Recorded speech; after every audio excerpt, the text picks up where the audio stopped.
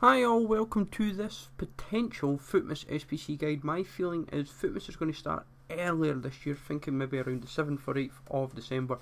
So hopefully you find this useful, guys. A little guide ahead of schedule, so hopefully you find this useful, guys. Smash likes as always, sub to the channel if you're new, follow me on Twitter at GSLegend. All the links are down below for playlist in the channel and social media links as always. And just a short little video and I'll explain everything in the video. So basically, last year it went on kit numbers like the advent calendar. I am suspecting something similar again.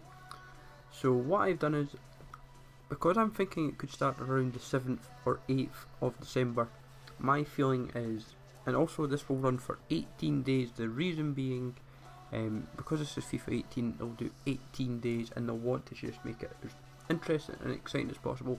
Plus some days, some players will be a lot lower rated for potential SBCs over others.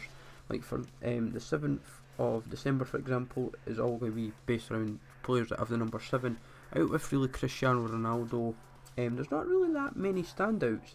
You've got Kante, Lucas Perez, Cancelo, James Milner, Nani, Shane Long, Lucas, Callahan, Bernat, Turan and Kappa. So you've got a decent amount to work with.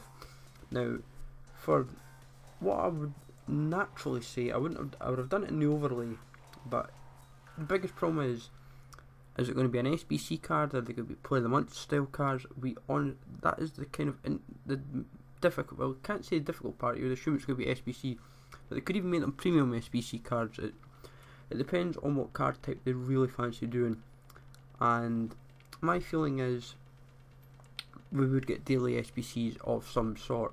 I would say, for my personal opinion, if they started on day 7, you're going to finish on Christmas Day.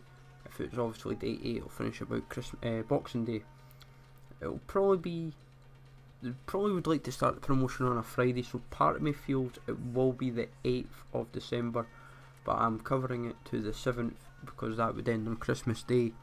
So I'm going to cover both. I'll cover both days for a start. If you want me to go over not just from day 7 to Boxing Day, I'll leave something up in the eye in the top right corner as a maybe like a little guide. I'll maybe do it on Twitter as well as a little vote.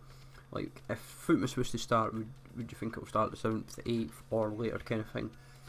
But for me, if you were to ask me what free cards if I'm saying free as a start, the free cards I would expect to see for FUTmas for the very first day, if it was day 7, would be Milner, Nani and Callahan.